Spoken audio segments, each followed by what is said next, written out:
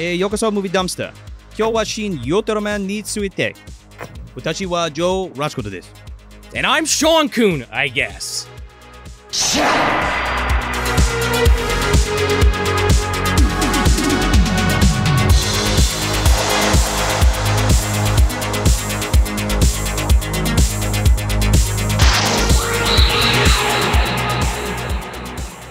You know, I think Takashi Miike would appreciate that.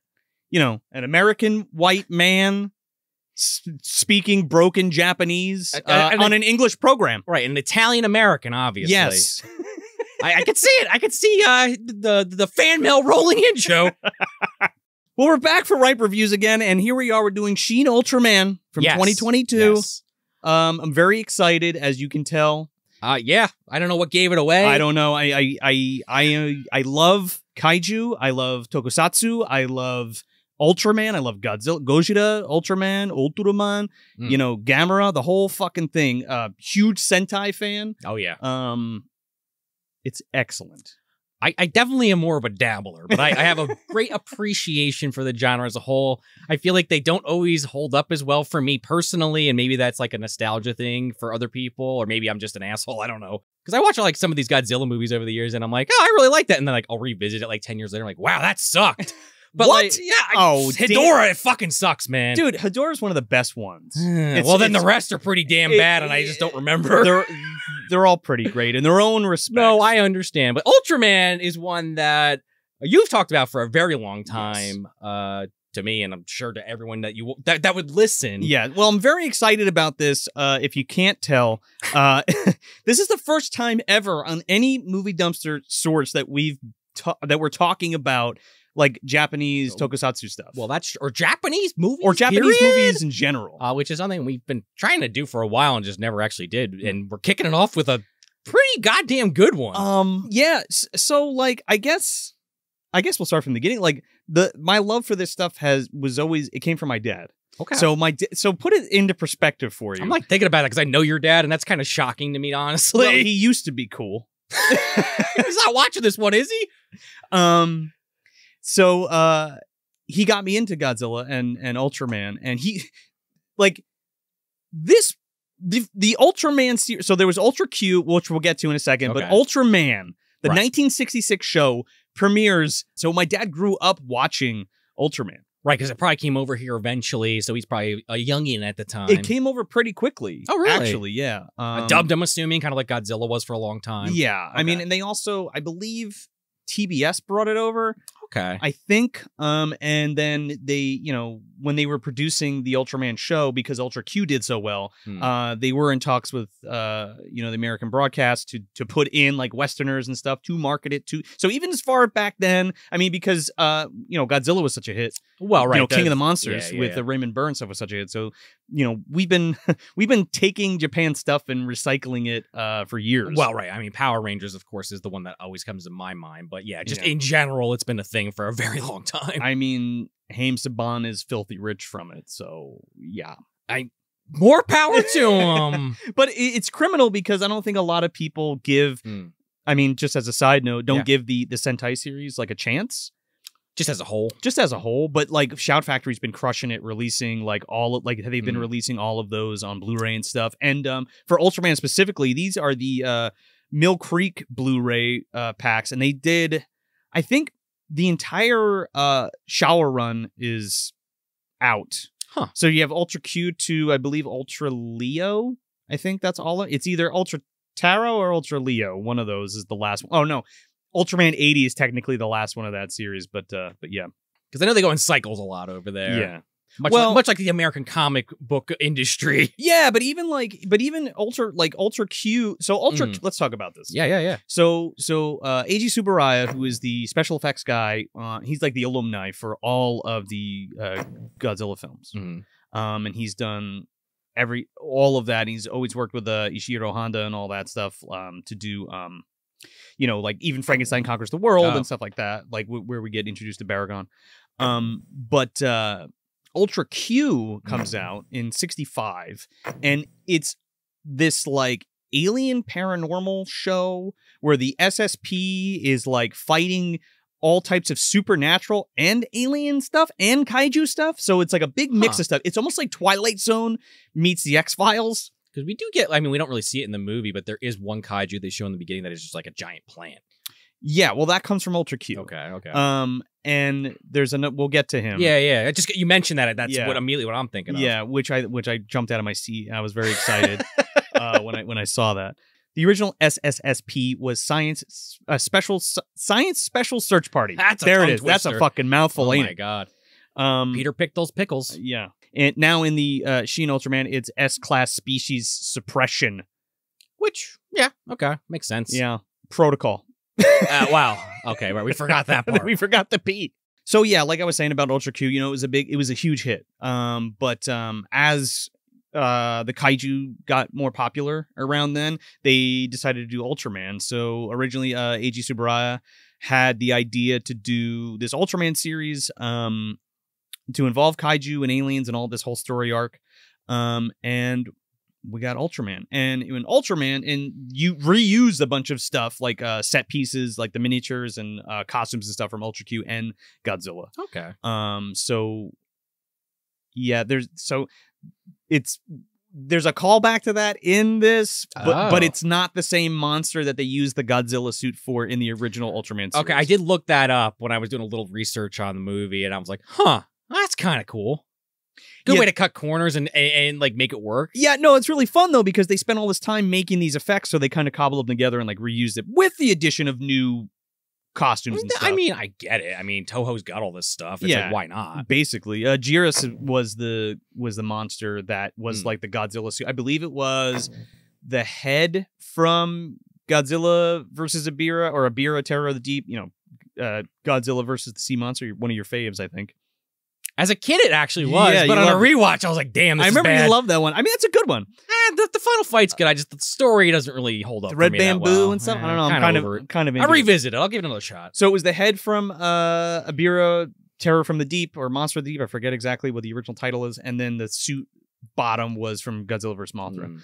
And then they put like this big frill on it. Yes, it definitely, if you look up pictures of it, or maybe you're already familiar with it, it definitely looks like Godzilla with some shit tacked on it. Yeah. And they do a homage to that character in the intro here, and I feel like you still kind of get the gist that it's like riffing on Godzilla, but I like the way they kind of update it. It's cool. Well, it's funny because what you're saying about the intro guy, that's Gomez, and he is the first kaiju. So that's not even the same thing? That's not even the same thing, but what's funny about that is Gomez is the first kaiju to appear in the Ultra Q series. In the first episode he comes out, and that opening bit is Gomez coming out of that mining plant or whatever it is, which is very Godzilla-esque. But it's hilarious because they use the Shin Godzilla suit and like glue a bunch of shit on it. Oh, yeah. So it's like a homage within a homage. Yes, it's pretty great. That's pretty good. It's pretty cool. And then there's various monsters from Ultra Q and Ultraman, like in the beginning.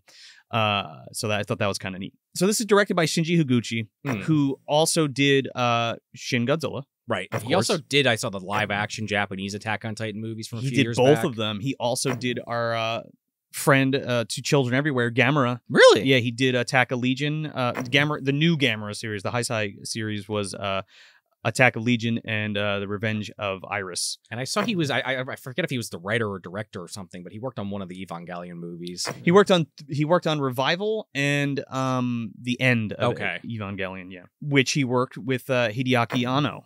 Okay. Or Anao, however you say it. I think it's Anao. Might be Anao. Yeah.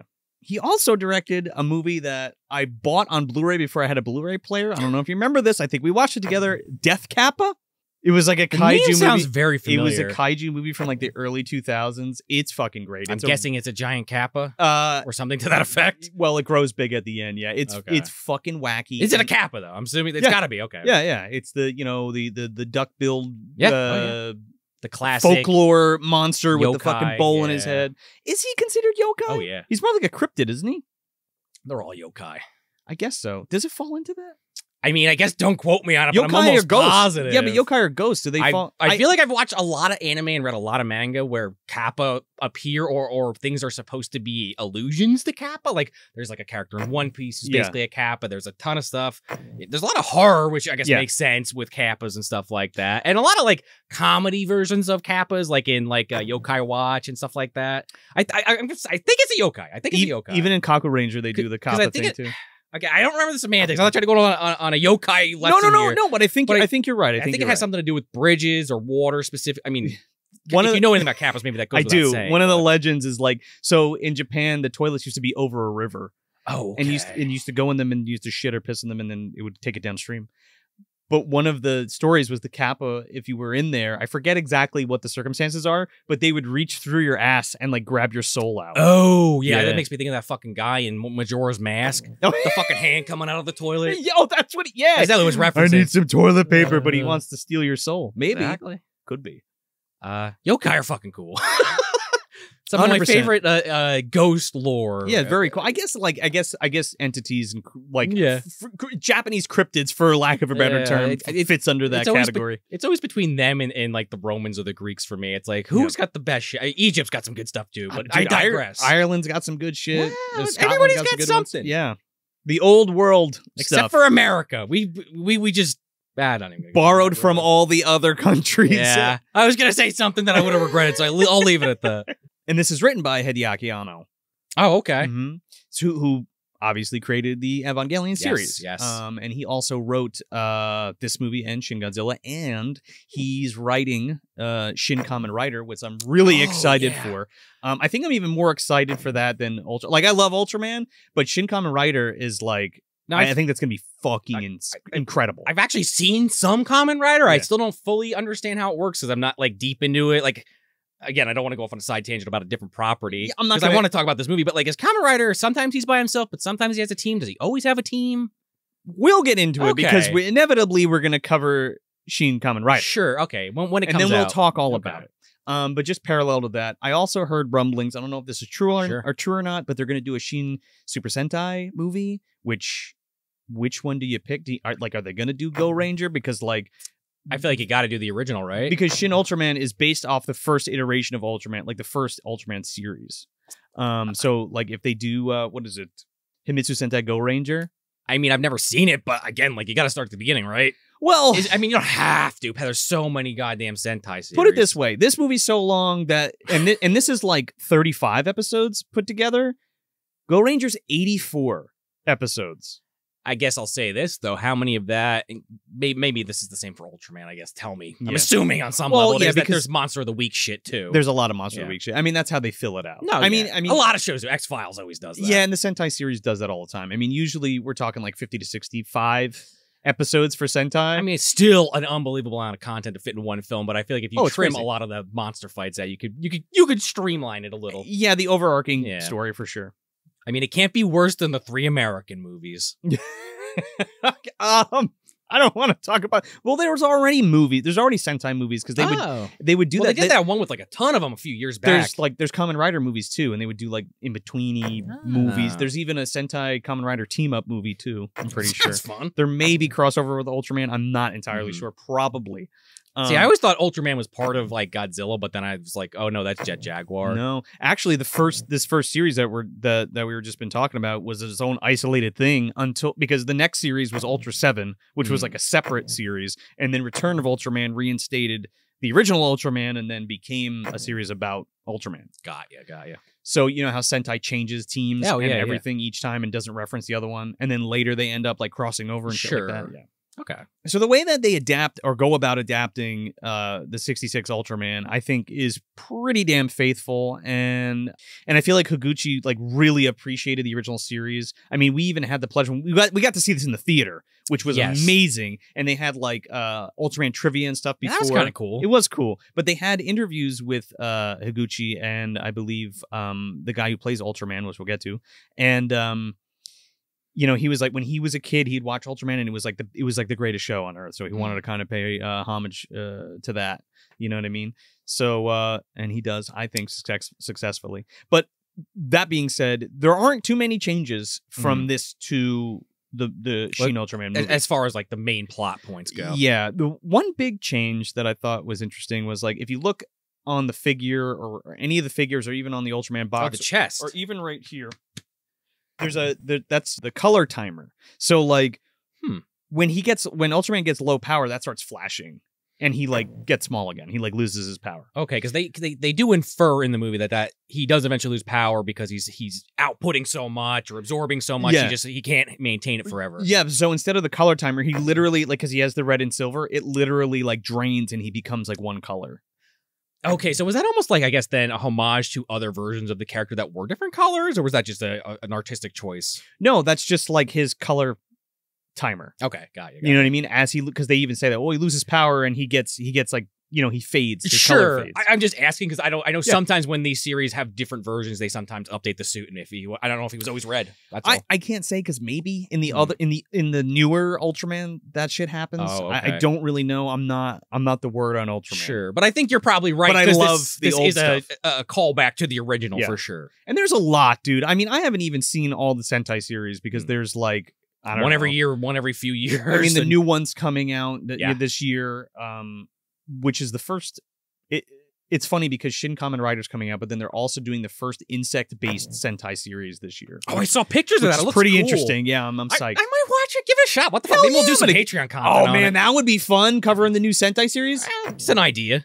There's so many. Sign me up. I'm not committing to it, but it sounds fun. It's been tough because like it's been a daunting task because there's so many of them. True. There's so many series. I mean, maybe we can cherry pick. I mean, not to talk too much behind the scenes stuff, but it's something that I feel like we've talked about on and off over the years of maybe covering it in some capacity, but we'll see.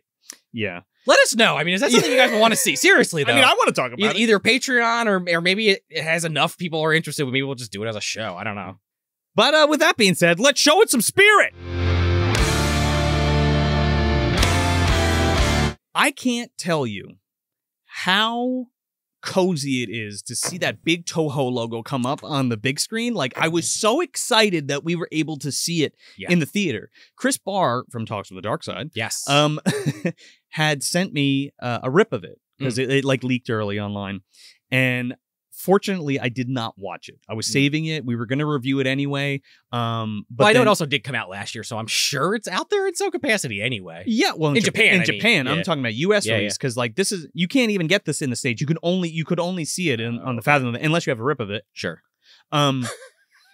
So Shout Factory got the rights to do a Fathom event for it, and they did it for 2 days, and we went to go see it, and it was great. And the Toho logo comes up on the screen, and it's so fucking cool. And they do like the old school like Ultra Q like paint swirl. I mean, it's digital now, but it comes up, but it says Shin Godzilla. Oh, that was funny. And then it like quickly cuts and says Shin Ultraman. Yeah, that's definitely some like stuff just to be like, the audience gets what you're doing there. It's pretty cool. That was fun. And then we get the Gomez callback and all the Ultra Q stuff in the beginning, and we see the SSSP,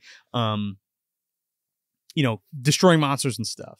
So basically the gist of, I don't know if you want to plot crunch this. Yeah, I mean, this is an interesting one to plot crunch because it's kind of like 3 story arcs over the course of this movie. Well, it's the entire... Oh, yeah. Well, yeah. However many, 35... I don't even know how many episodes the first one is. Yeah, but I'm just saying specifically if I were to break it down. Like, so the first third of the movie, or like the first hour of the movie is kind of like your big setup. Where you kind of get introduced to all your characters. Ultraman crashes on Earth while they're, basically kaiju are attacking, and he becomes kind of the new protector of Earth through fighting these monsters. Nobody else can fight them. And, there's other aliens that come in that try to, like, trick the humans and undermine Ultraman. And he fights them. And, there's a little bit more to it than that, but a lot of the drama in the back half of the movie has to do with the fact that when he crash landed on Earth, he fused with a human and back on his home planet. That's a big no-no. And he's not even supposed to be here. Right. Well, on top of all of that.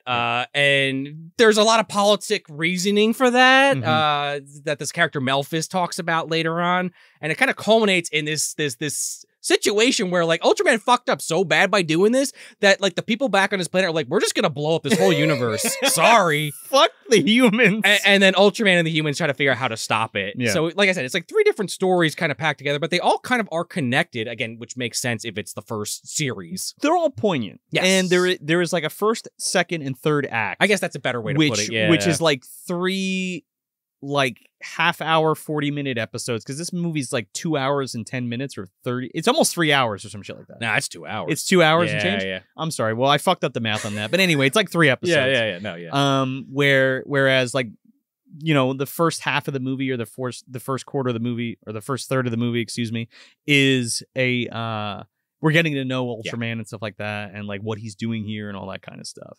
And man, we get some fucking dope ass fights. Now, here's the thing with this.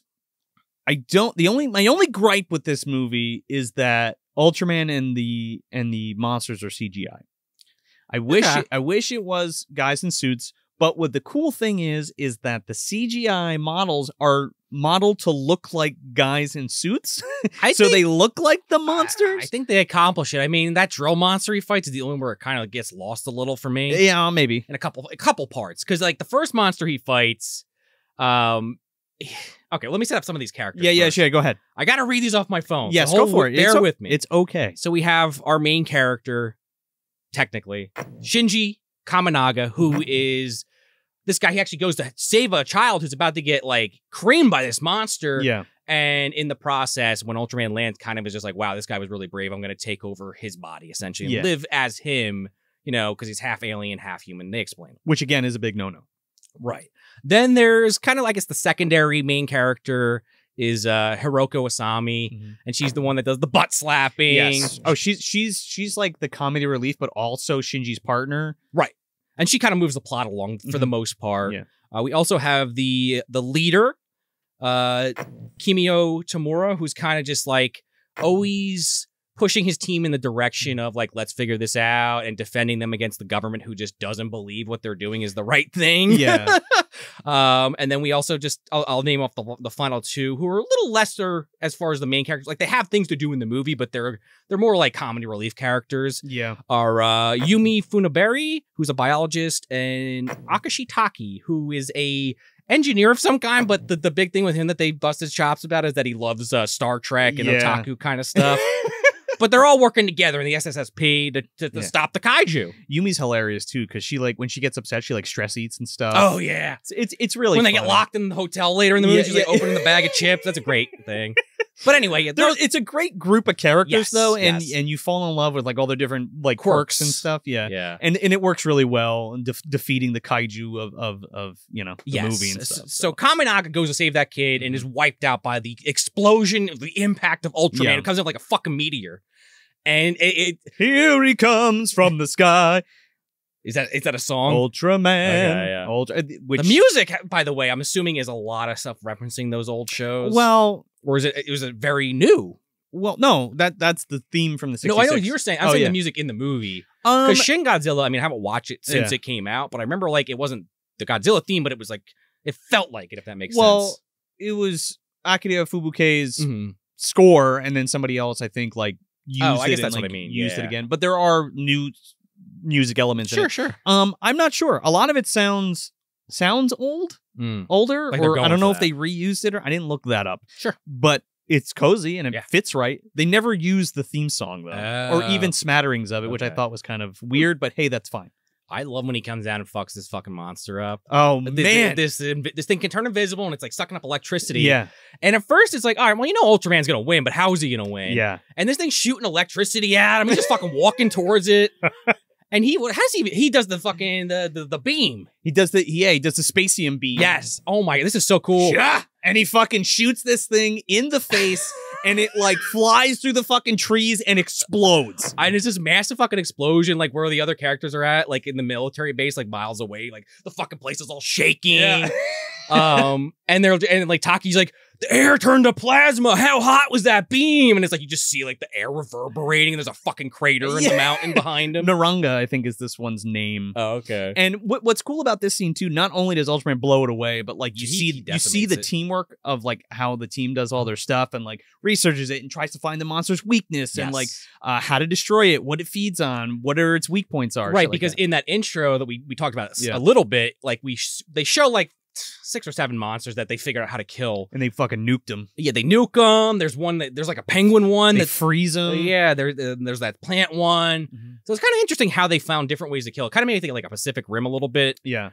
It was cool though because it's all human driven. Like we devised ways to destroy them. We didn't need outside help, which is a pertinent plot point at the end of the movie. Actually, and because Japan doesn't necessarily have a hero, right? Yeah. Which is also a big plot point. Yes. So yeah, he kills that, and it takes him a little while to figure out that Kaminaga is actually Ultraman because he's like, he was already kind of a guy that kind of kept to himself, and now he's just like sitting there reading book after book after book to learn. He is like Johnny Five reading these fucking books, man. He's in the library just going through every book. Yeah, he's also like Ultraman and like the Planet of Light and stuff like they have like this crazy like advanced technology. Sure. But they're very up on like the humans, like how far we've come. You know what I mean? Like they're watching us kind of thing. Yeah, they're watching us, and it's that age-old thing of like how the aliens are keeping an eye on us, making sure how advanced we get because we're so fucking dangerous kind of thing. You know what I mean? Which is which comes into play later. Well, it's also a classic sci-fi trope. Oh, 100%, yeah. But yeah, so there's some shenanigans in between there where you start to meet some more of the characters, you get the butt slapping and all that. Oh, that fucking shit is so funny when she does that. And she does it a few times, and every time it's funny. There's one where she just like kind of grabs her thighs, like when she's sitting down. I was like, does that count? Is that a butt slap? I don't know. Does it? Yeah, that's pretty good. But they go to fight this other monster. I don't remember what the fuck it's called, but there's a good joke in there where it's called Gabora. Gabora. Not Gabara. Oh, two very different things. Gabara obviously. is All Monsters Attack. Oh. That sweet fucking unicorn looking cat monster. Oh yeah. So vaguely. And then Gabora is this one. It's the same thing with Baragon and Barugon. One's Slight difference. One's a Gamera villain, one's a Godzilla villain. Okay. But I like this one because Ally, whatever. They talk about how there was another monster in the intro that was powered by like nuclear energy. This one's nuclear energy. Yes. Yeah. But they talk in the intro that there was one previously. Oh, and that they destroyed. Yeah. The fallout was like crazy. And they make a joke. Well, why is it called this? Like, how do you come up with the names? Like, the director just says it and we just roll with it. Which is funny because that's how they were named in the original series, because like they would get into a room and they would write the scripts and not have a name for the monster or what they look like, and basically it was determined by how fast or what they were capable of doing in the special effects department and slapping together. Fair enough. They were like, Gabora, there you go. Well, he's Gaboring under the ground. Oh yeah, he's Gaburrowing. He's like this drill monster with Gnorm. Him and Norm, they're hanging out. He's his cousin. Hey, you sure you're gonna come back for Christmas? I'll be there. I'm just taking a trip to Japan. Don't worry about it. Shubba gets fucking thrown into the sun, or something. I guess we never find out. It's possible. Heavily implied. Yes, but yeah, he's this drill monster, or it. I guess I should fucking say. Cool, man. He's drilling through the ground. He finally like gets to the there's nuclear stealth plant. bombers they borrow from the U.S. They're dropping shit on it. Does nothing. Yeah, the U.S. are like, now we're out. Bye. We just spent $80 billion. It did nothing. See ya. Fuck. And then Ultraman shows up, and there's a pretty cool fight scene there at like a dam. I will say all the locations. It's a nuclear power plant. If he permeates that wall, the nuclear shit will like leak out. It's a dam that's holding. Yeah. And it's kind of a cool fight sequence because at first Ultraman comes in, and I have to just assume this is a classic Ultraman move. This like 1280 fucking spin or whatever he does that looks like a video game glitch. It's awesome, dude. And kicks the shit out of this monster. Dude, he flips in and fucking kicks him across the screen. Oh it's my so God. good. Flies into like a mountain or something. Yeah. So this thing's got a huge drill on its head. He looks like that guy from Street Sharks. A little bit, yeah. And he ends up like trying to drill Ultraman. He like grabs his... That part's cool. He grabs his... his horn, and he's drilling him. He's doing it. Boom. He's hitting the fucking dam. You got me saying dam now. The radiation place. Sorry. It does look like a dam. It kind of does. So Ultraman kicks his ass a little bit, punches him off. This fucking drill like opens up and becomes like two things. Oh, yeah, that was cool. And he braces himself with his like back drills against the mountain. Cool, man. His fucking head opens like a flower, and he's got his little mouth inside, little head. And then it takes a page out of Godzilla's fucking handbook. Oh, yeah. Fucking starts shooting nuclear breath at Ultraman. Dude. Ultraman's just like, boom, it doesn't affect me. So this is the first time we see Ultraman like kind of like his power waver a bit. A little bit, because like as he's getting hit with the radiation, like the color's draining from him. He starts turning green. Yeah, so he starts like walking. Now he's taking this fucking radiation blast full bore, and he's just walking. This is like some Superman shit. Like it's Superman. Awesome. I think it was Man of Steel or one of them where the guy's shooting with the machine gun. He's just walking towards him. Dude, he walks up and he punches this thing in the fucking head, and it just drops like a sack of potatoes. It's a one-hit KO. It's awesome. And then to like save everybody from the nuclear fallout, he like Right. takes the monster and like flies it somewhere into either, the sun, like Sean was saying. or the plank brain or whatever the fuck that thing's called. And then Asami figures out that like you know, Ultraman's there to help because like there's back and forth where Ultraman's a bad guy because there's also this other alien that shows up. Zarab. Yeah, Zarab. Right. Or Zarab, however you want to say it. Who has control over technology. Fucking crazy, man. It's kind of a great scene because it's like all their computers get wiped from like a brownout. Yeah. And then Zarab shows up and he's like this alien with a fucking trench coat and hat on. I love it so much, man. That was great. And Yeah. he basically tells him like, yeah, you know, I can help you. And he like fixes it. And, you know, He's like, oh, sorry about that. Zip, zip, zip, zip, and everything comes back. Of course, the SSSP is like immediately like, all right, this is a little weird. But the government's like, oh, please, we'll work with you. You're going to give us technology? Oh, yeah, sign on the dotted line now. Yeah, all you got to do is kill Ultraman. And it's like, Right. Well, okay. So there's two parts to that. First, when he transforms... This is like the second episode, by the way. Oh, okay. If you're looking at it like an episodic thing in a 2-hour block. And this is like half hour into the movie. Yeah. So before that, though, before Zarab shows up, it's found out that Kaminagi is Ultraman. And he's like nowhere to be found. Yeah, like, he's MIA because they want to lock him up. Right. And there was like a deer camera or something that caught him. And then it's like all over YouTube. Yeah. Because he uses his beta capsule and like grows big from Kaminaga. Exactly. And there's also like this stuff that's kind of peppered out throughout the film where you find out that, you know, he is a different being and he's basically using Kaminaga's appearance because Kaminaga's just corpse just laying in the fucking woods. It's like preserved like Snow White in the fucking woods. And it's like he kind of goes back there a few times, like, and it kind of has a moment to himself and he meets with a character at the end. But because he's not supposed to be doing it, so he has like this kind of like crisis with it, you know?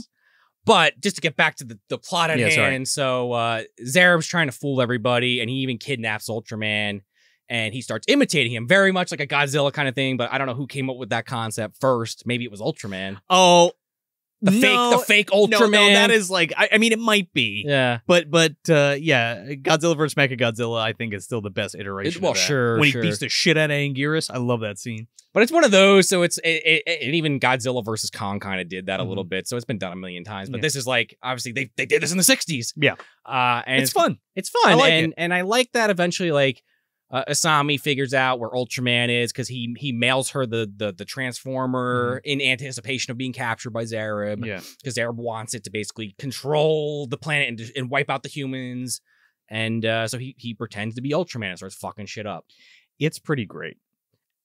Ultraman whips his ass, by the way. It's so cool because like Ultraman's there and he like inside the place where he's being held, like he gets the beta capsule and just like explodes out of it and just starts whooping this thing's ass.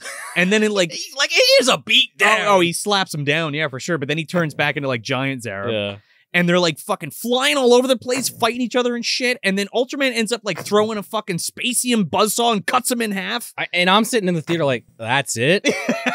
What the fuck are they gonna do next? That's the end? Then the rest of the movie happens. And then another 55 minutes and happened. The third episode But I didn't happens. know that there was more to it. I was like, wow, you killed a main villain in the first hour? That's pretty weird, but okay. So Mephiles comes down and we find out that Zarab was like a servant of his and like, you know, his like underling. And But Mephiles is a little smarter because he comes down just in a human form immediately. Yes. And Mephiles is played by Koji Yamamoto, just by the way, and he's great. He's funny as hell in this movie. I love his gimmick where he'll like say like a quote from like a famous book or like a famous person, and he'll say one of my favorite quotes, one of my favorite lines, and then later that's one of my favorite sayings. One of my favorite. And then later there's like a scene where he gets like Ultraman gets one over on him, and he's like the ends justify the means. One of my least favorite sayings. Yeah. It's like, all right. So it's like a running gag that's really great. And he has a giant beta capsule, like right because he's an alien, but so is Ultraman's people. But Ultraman's people have been able to like it's basically like you know, like an old brick cell phone versus like an iPhone kind of thing, where it's like, you know, he has the beta capsule and he can activate it, but it's this giant fucking coffin size thing, whereas Ultraman has like the little one. Like he's got the neuralizer. Yeah, basically. But like the beta box is what makes him big. Yeah. Or the technology. Because there's like this whole thing where Asami disappears and then she's like walking down fucking street like the 100-foot woman. Oh man, there's some Vor people out there like, this is great. I love it. looking up her skirt. Oh, dude, that's hilarious because I mean, that is something that actually does happen. But that's a fucking great gag. So Asami's walking around and she's gigantic, and it's basically that's Gulliver's Travels. Yeah, but it's basically for Mephiles to like show his power, and what he could offer to the humans. Yeah. So he then makes her small again. And then the next day, like on the internet, it's just like shots of her like up her skirt and like videos of at every angle. And she's like, oh my God, my life is ruined. I think that's when she grabs their ass on the side. And he deletes it all because I guess these aliens have technology powers. Mephiles is just like, oh, sorry about that. Deleted off everybody's phone for fuck's sake. It's like, yes. I wonder if he got it on like a VCR or something. They did like the tape in there to record analog. it. Well, maybe it's magnetic tape. We could erase it. We never find out. But yeah, so it kind of comes to a head like the Mephiles storyline because the government's kind of signing on with him immediately, just like they did with Zareb. Yeah, they have to. So they have to. Again, it's disavowing Ultraman, and they're gonna get rid of Ultraman or whatever, and they're basically signing it over so that they have the beta box to fight Ultraman or whatever to like stop him. Right. But Mephiles' plan is to use the people of Earth as bioweapons by making them gigantic. Well, or the threat of them being able to do that so that they'll basically be like, oh, yeah, you're not supposed to really do that, so we're just going to wipe you out. Well, no, he wants to harvest them. Oh, he does. Oh, yeah, you're Mephiles right. wants to harvest them to like take over the fucking universe or something. Right. Okay, I'm getting a little ahead of myself there. Yeah, and then he consults Ultraman, and Ultraman's like, no. Yeah, we're not. Yeah. I'm not working with you. Like, fuck you. Like, I'm half human, and there's this great scene in the bar. Yes, where they're talking, and like how because Ultraman has merged with a human, he's got human feelings and like the will to live, rather, and the will to protect the human race. So it's a really cool thing where you have these two super powered beings just having like this casual conversation together, and they're both like kind of cool as a cucumber kind of characters. Yeah. So it really works. Mm-hmm. But yeah, they come up with this plan where they're basically going to, what is it, like the Planck brain or something? What the hell is it? It's like the dimension that Ultraman's power comes from or something that he hides in to get the beta box at the last second. I'm still a little confused about that aspect of it. It's like that other dimension. Yeah, because we see a little bit at the end. Yeah. And he's able to grow or like, he has to do something. It's like quantum mechanics somehow where he can like use the beta capsule to do something like that, to like split between the fabric of time and space. Right. Because the whole thing is he's going to sell. I guess the thing is what I just said about like it's going to get destroyed because of this is that's Ultraman's concern. Yeah. And Mephiles doesn't give a fuck. Yeah, he needs to stop the people of Earth from having the beta box. Right. Because he knows like this is not going to end well. No, it's not.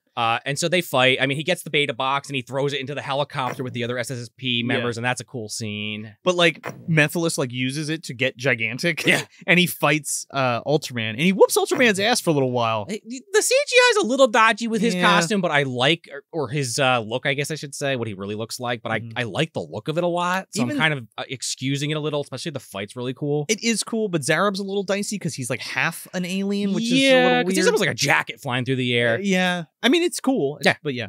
But Zophi shows up. Well, first we got to mention that they fight in an oil refinery because, of course, we got to go down the list of places to fight in a kaiju movie.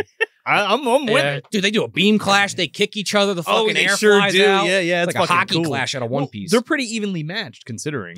I don't know. I think fucking Ultraman was about to lose there at the end there. Because Mephiles is doing the same move that Ultraman did to the other monster, like walking towards him when doing the beam clash. Yeah. He gets to like right up to his face and is like, oh, Zophi. I'm backing out. I'll take the beta box. Have a good time. Yeah. Mephiles is like, okay, bye. Okay, see you later, huh? It's like one of those. See you later. Yeah. And Ultraman's just like, I guess I should have probably looked behind me, but all right. Yeah. Has no clue. So Zophi is from the Planet of Light, and he comes down to collect Ultraman. He's like, what the fuck are you doing here? He's like, what are you merged? He's out in the woods again. He's like, you merged with a human? Are you kidding me? And he's like, this is against the rules. Like, you look, drop this shit, come back to the planet with me. It'll be fine. All's forgiven. And basically Ultraman's like, nah, fuck, I ain't going out like that. Fuck you. So Zophi's like, well, fine, you could stay here and die. I'm putting out the fucking the Zeton bomb.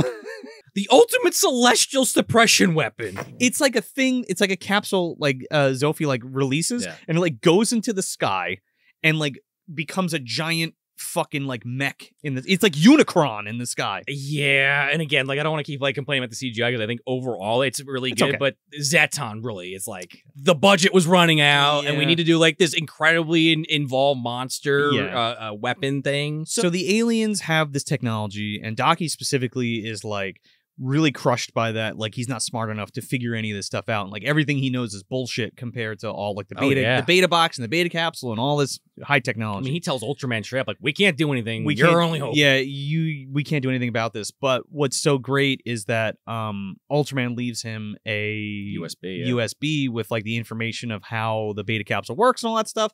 Ultraman goes to fight Zeton, gets his fucking ass handed to him. He knew he was going to lose, but he almost like self-sacrificed himself so that he forces the SSSP to figure it out. Right. And the power of the human mind saves the human race. Power of the human will. The power of the human will, some would say. Danny Aiello's there. He's hanging out with Jackie Chan. They're in China at the moment.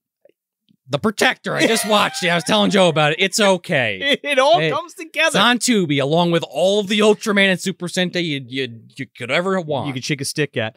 So Daki figures out that if Ultraman releases his beta capsule at a very specific time, just as Zeton's bomb is about to go off, 1 millisecond as it happens, he has to do it, which will open a black hole rift dimension that will suck that whole thing, the mech in. But Ultraman might get caught in it, and he's willing to sacrifice himself. Right, and he's gonna just get sent to another dimension, but they don't know where he's gonna get sent. No, so he saves planet Earth.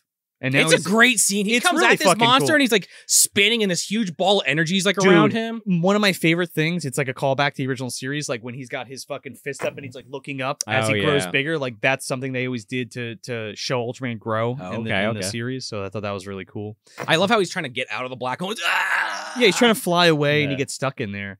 But so he's like floating in this like trippy ass psychedelic world, and Zophi shows up and he's like, "Hey, you save those humans, like, you know, I kind of got to kill you, but I mean, I want to give you another chance." And he's like, he's basically telling him, like, why did he do that? Like, why would you sacrifice yourself and not come back to the planet of light and like live your life out like you should? Why are you trying to save the humans? Like, they should just be destroyed because they're dangerous. And basically, you know, Ultraman comes up with the thing of like, he wants to stay on Earth. He wants to stay merged with Shinji, and kind of act as the protector of Earth, or like be like a force on Earth that can keep balance. Yeah, but I'm also kind of confused by that. Maybe it's a subtitle thing, or I just don't understand what's happening, because at the end he's kind of like, all right, well, I'll send you back and separate you from Kaminagi's body. And I'm like, okay, but then he wakes up, but then Kaminagi wakes up. So it's like, is that Kaminagi? Is that Ultraman? But it's the same dude. No, he says, I can separate you and just bring you home and save your life. But instead he has him keep him merged with okay, that makes more sense. Yeah, then. He keeps him merged and puts him back in the body. Okay, I was just a little confused by that. Yeah, and then Zophi fucks off to the planet of light. Yes, and we get this great final shot of him waking up and all of the main characters standing over him. And then it just fucking ends. And they're like, welcome home. Yeah. And the music immediately kicks in for the credits. Which is pretty awesome. It's a lot of fun. I mean, I'm assuming it's right for you, but it's right for me, I guess is what I'm saying. But I did not love this movie. It was good, but I felt it was kind of long. If I was a fan, I think I would have appreciated it a lot more. I think that's the thing. Like, but it's still really good. This is made by a fan for the fans. You know what I mean? So it's one of those things where, like, if you didn't know Ultraman, I mean, I think you can still enjoy this, not knowing anything about Ultraman. You don't need to know anything. It definitely helps, though. No, it's like the origin story. New Ultraman. Like, I would love to actually see a sequel. I don't think it's going to happen because I don't think that's what they're trying to accomplish with these movies. I'm also okay without it. Like, sure. it was an awesome kind of, I don't want to say nostalgia boost, but it was like a cool way to bring this character back and kind of pay homage to the series itself, like as a whole. I thought it was really fucking neat. And again, the only thing that I really didn't like was like the CG. Yeah. I wish it was dudes in suits, but like it's fine. Like it looks fine.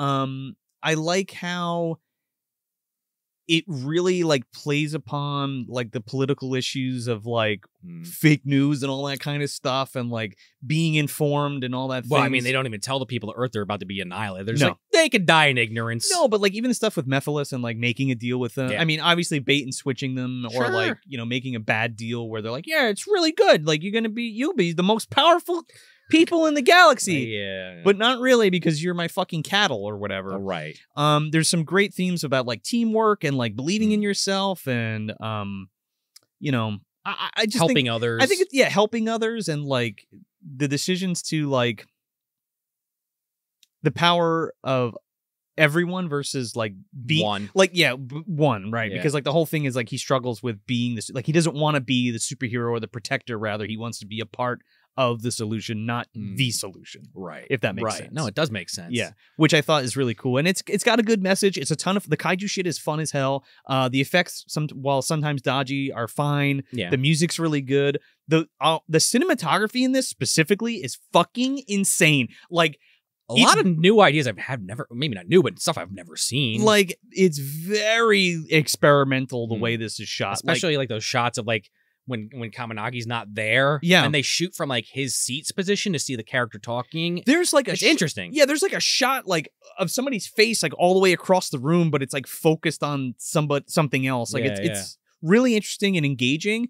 And I found myself watching it, like I'll have to watch this again because I felt myself like torn, because I'm trying to read the subtitles and like shit's happening so fast on screen with these like quick shots and stuff. So you want the dub is what you're saying?